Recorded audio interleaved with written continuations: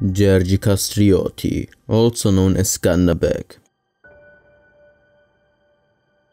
He was born in 1405 in the village of Sine, Albania, as the youngest of 9 siblings. His father was John Kastrioti, who was lord in Albanian lands. Among the regions he dominated were such regions as Crusades, Mati, Mirdite and Diba. In 1421, when John Kastrioti and his army kept Crusades under his control, he was defeated in the war with the Ottomans and accepted Ottoman rule.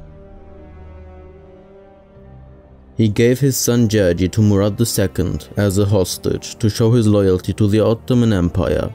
Skanderbeg was just an 18-year-old boy when he entered the Ottoman palace. While he was receiving royal Ottoman education, he became a Muslim and changed his name from Georgi Kastrioti to Iskender. Skanderbeg, who was educated in the Ottoman palace until 1431, learned the art of war well and started to participate in the wars in the Ottoman army as Sipahi. When the Albanian nobles revolted against the Ottoman Empire in 1432 and 1436, Skanderbeg remained loyal to Sultan Mohamed II and didn't participate in the uprisings. Standing out with his combat skills for 6 years, Skanderbeg gained the trust of the Ottomans and was promoted to the rank of Subaşı in 1437. Thanks to his success in politics, he rose rapidly and became the Ottoman governor of Diba. By 1443, the Crusader troops surrounded the city of Niš, which was under Ottoman control. When the siege was successful, Murad II dispatched his armies in Rumelia to Niš in order to take back the castle of Niš. The Ottomans advanced to Niš with 3 different armies. One of the armies mobilized against the Crusaders was the Albanian troops under the control of Skanderbeg. These 3 Ottoman armies that encountered the Crusaders were defeated by them. Seeing that the Ottomans were defeated, Skanderbeg gathered his army and marched to Crusades.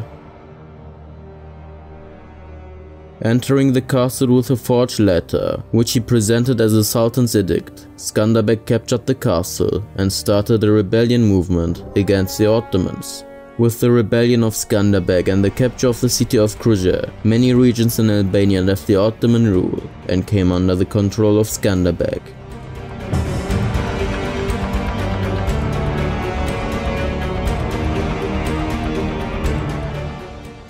Skanderbeg declared that he had rejected Islam and had revolted to avenge the deaths of his family and country. He chose the red flag with a double-headed eagle as the symbol of the uprising, which inspired the flag of modern Albania.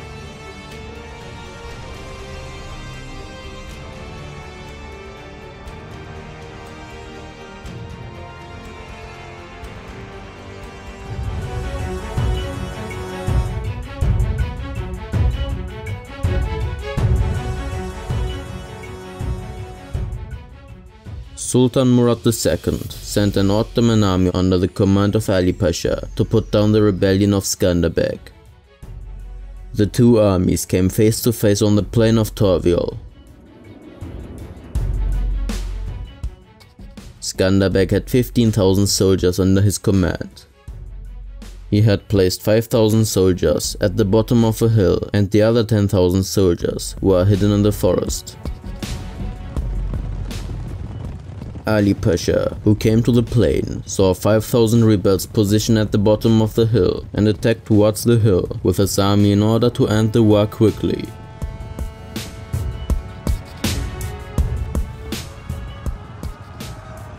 The Albanian army fought for a very short time and then started to retreat to the hill. The Ottoman army was also fighting with them on the hills. Meanwhile, Skanderbeg ordered his army, which was hiding, to attack.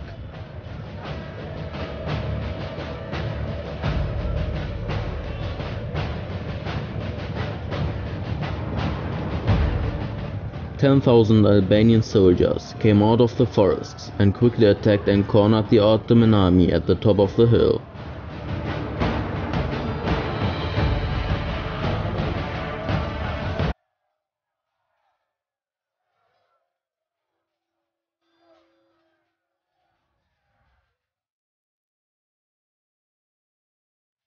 The cornered Ottoman army suffered many casualties and was defeated.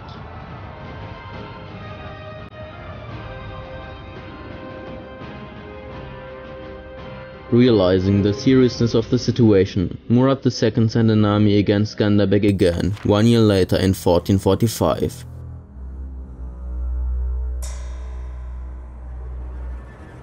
In this battle, called the Battle of Mokra, the victorious side was once again Skanderbeg. In 1446, another Ottoman army was sent against Skanderbeg, but he was victorious in this battle as well. Thereupon, Murad II ordered his pashas to defend the borders against attacks by Skanderbeg. Meanwhile, Skanderbeg attacked the Venetian settlements along the Albanian coastline in order to take the fortress of Dagnum. In response, the Venetian Republic sent a local force to protect the castle of Dagnum and asked for Ottoman help against Skanderbeg. After meeting the Venetian army in Shkodër, Skanderbeg defeated them. 3 weeks later, he defeated the Ottoman army at the Battle of Oranik in 1448 and consolidated his rule in Albania.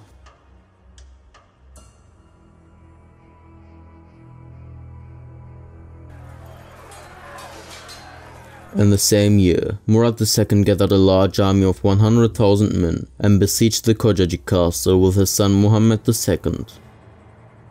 Although Skanderbeg tried to prevent the fall of the castle, he wasn't successful. When the castle was captured by the Ottomans, Murad II, together with his son Mohamed II, besieged Crusades, the capital of Skanderbeg, with a larger army. Skanderbeg left the castle with his cavalry and first attacked the Venetians, who provided food to the Ottoman Empire. He then attacked the Ottoman supply troops and tried to deprive the Ottomans of supplies. As a result of the successful defense of the Albanians, the Ottoman army was repulsed by the fortress and the Ottomans suffered great losses. Being unable to provide food from the Venetians, Murad II decided to end the siege in October.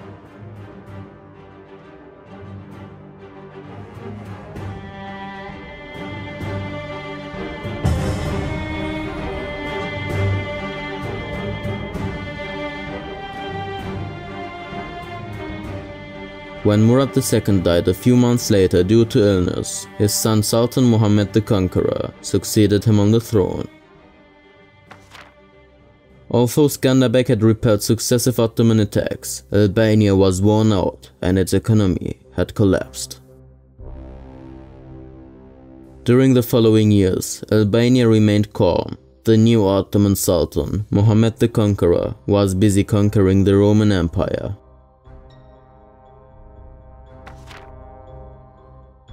Finally, after the conquest of Constantinople, the Albanians began to receive financial aid from the King of Naples, Venice, the papacy, and Hungary.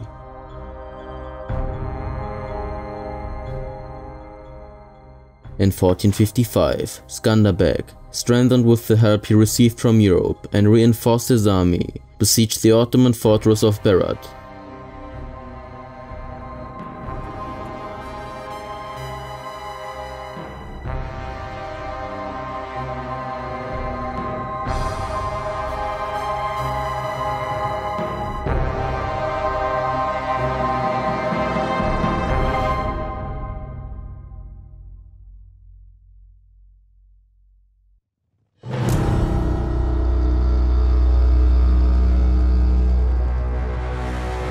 However, the cavalry under the command of Ishak Pasha broke through the besiegers and destroyed them all.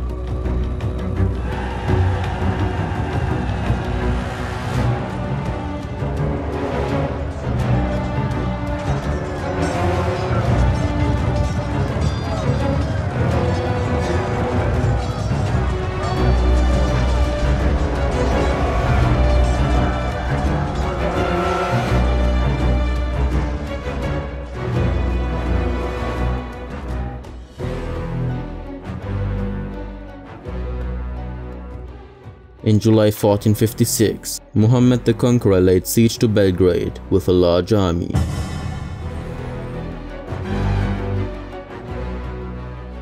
However, when Janusz Hunyadi came to Belgrade with his army, the Sultan was defeated and ended the siege.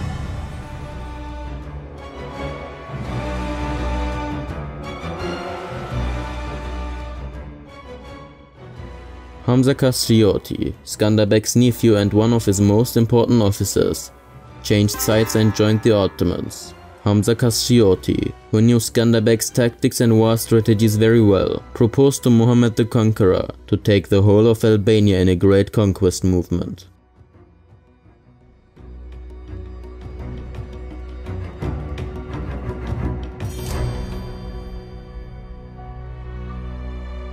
In May 1457, a large Ottoman army approached Albania. Skanderbeg refrained from fighting the approaching Ottoman army alone. Mohammed the Conqueror placed Ishak Pasha and Hamza Kastrioti in command of the army. Ishak Bey was an experienced commander, having suppressed John Kastrioti's rebellion in 1430 and led the successful counterattack at Berat. Hamza had brought several opposing Albanian commanders with him and had personal knowledge of the tactics they expected from Skanderbeg. The Ottoman army totaled between 50,000 and 80,000 men. Armies of this size were usually led by the Sultan, but this wasn't the case this time. In contrast, Skanderbeg's army was between 8,000 and 10,000. Albania couldn't resist against this army. Ishak Bey and Hamza knew the Albanian terrain and tactics well. Usually, Skanderbeg would throw a decoy to lure the enemy and win the battle by ambush. But this time, he chose a new way to fight.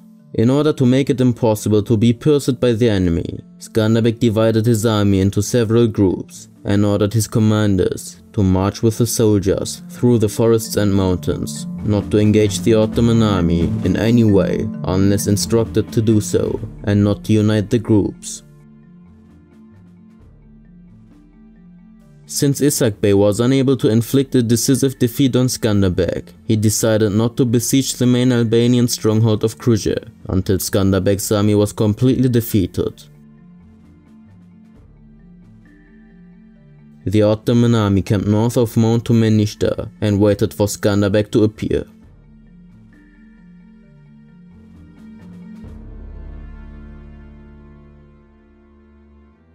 Seizing the right moment, Skanderbeg signaled to his army, which, in separate groups, united and marched towards the Ottoman camps without being seen by the Ottomans.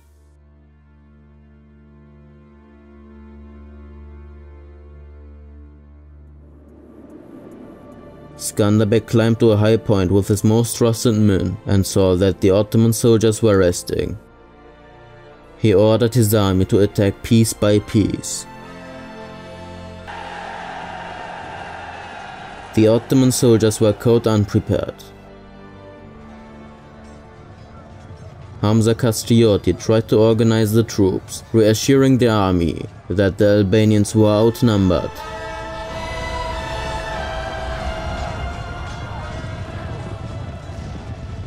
Just then, Albanian war trumpets were heard. The hidden Albanians attacked the Ottomans from the other side of the camp. While the Ottoman army was still in the days of the first attack, they were frightened to see another Albanian army coming from behind and split in two to fight. Then, another Albanian war horn was heard, and the third Albanian troops, who had been hiding, came out. Seeing that they were surrounded, the Ottoman army panicked and began to become less.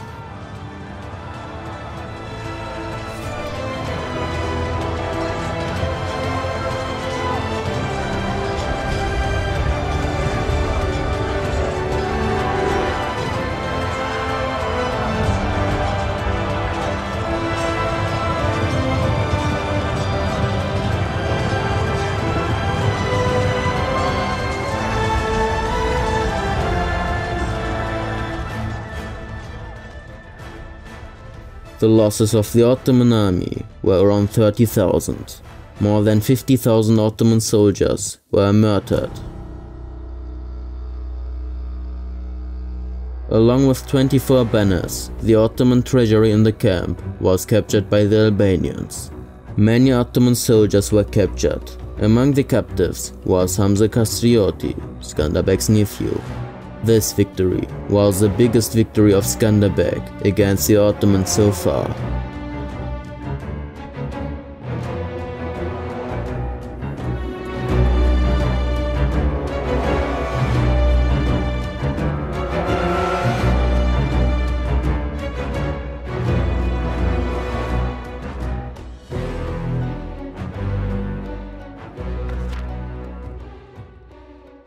Until 1462, Skanderbeg repelled the Ottoman army every year, but the following year, the Ottoman army attacked again with the same force. Crusader states, on the other hand, supported Skanderbeg with all their means, because the defense of Albania prevented the Ottoman expansion and the conquest movements to Italy and Western Europe. In 1463, Mohamed the Conqueror prepared 3 separate armies and sent them to Albania. When Skanderbeg learned that 3 Ottoman armies were coming against him, he gathered his army and set off.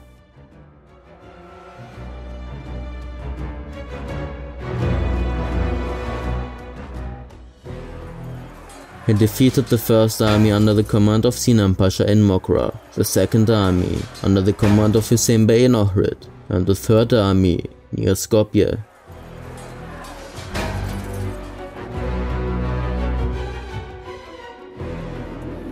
Since Skanderbeg's country had a difficult geography with steep mountains and narrow gorges, he was able to successfully defend his country with a small force. However, the Sultan continued to send armies to Albania every year, implementing a policy of intimidation.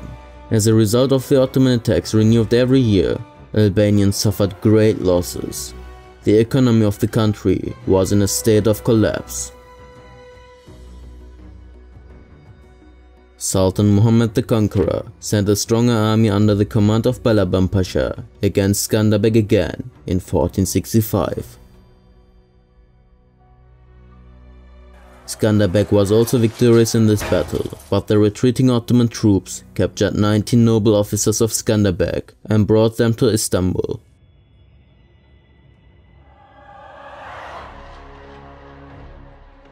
These captives were a great blow to Skanderbeg.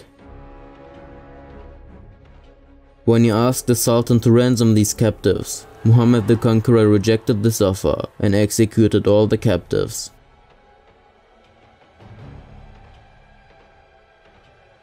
In the same year, Mehmed the Conqueror sent 2 more Ottoman armies against Skanderbeg.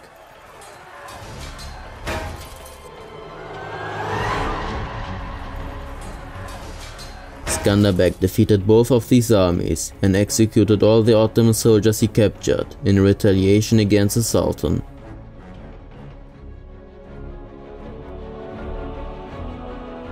Consequently, Mohamed the Conqueror prepared an Ottoman army of 30,000 men the following year in 1466 and personally led the army.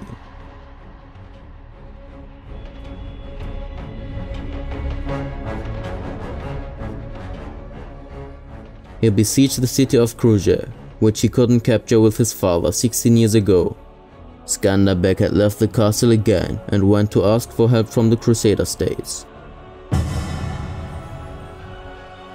After months of hard siege, Sultan Mohammed left the siege to Balaban Pasha and withdrew himself. Skanderbeg returned with the help he received, defeated Balaban Pasha and murdered him, and managed to break the siege of the city.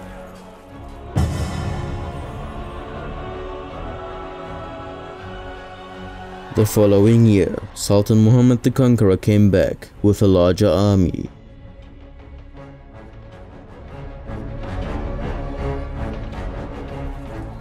He conquered the castles around Crusades and left garrisons all over Albania.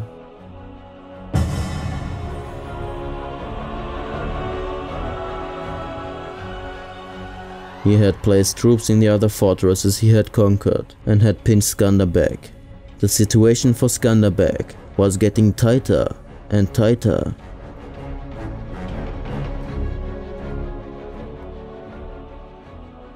In 1468, Skanderbeg suddenly contracted malaria and died in January 1468.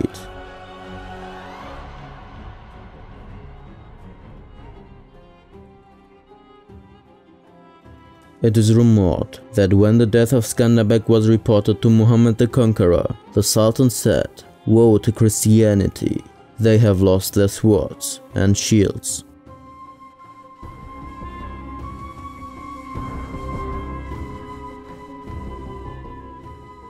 Skanderbeg's son John Castrioti II tried to defend Albania, but he wasn't very successful.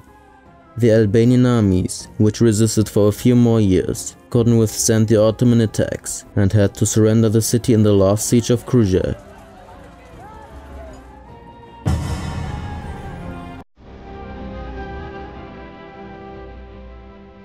After the reconquest of the city of Crusades, the whole of Albania was once again under Ottoman rule.